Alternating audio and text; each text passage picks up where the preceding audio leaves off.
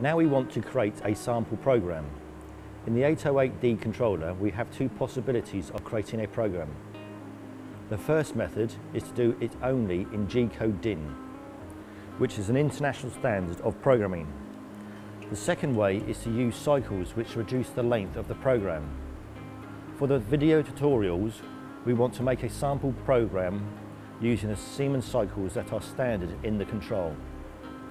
Programs can be created in the Program Manager. Press the Program Manager button located on the control.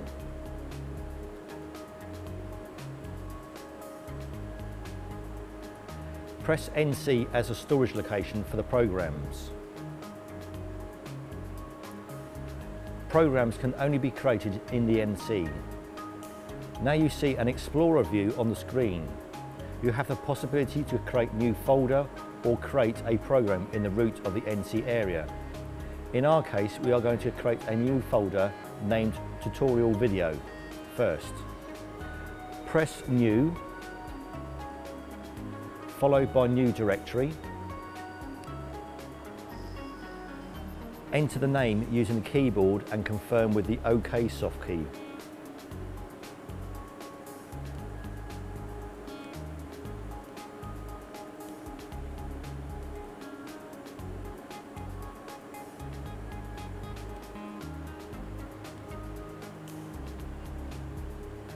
Cursor over this folder and press the Input button.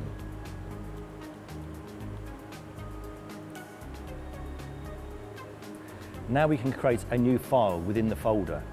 Press the New soft key again and type the name Sample Program.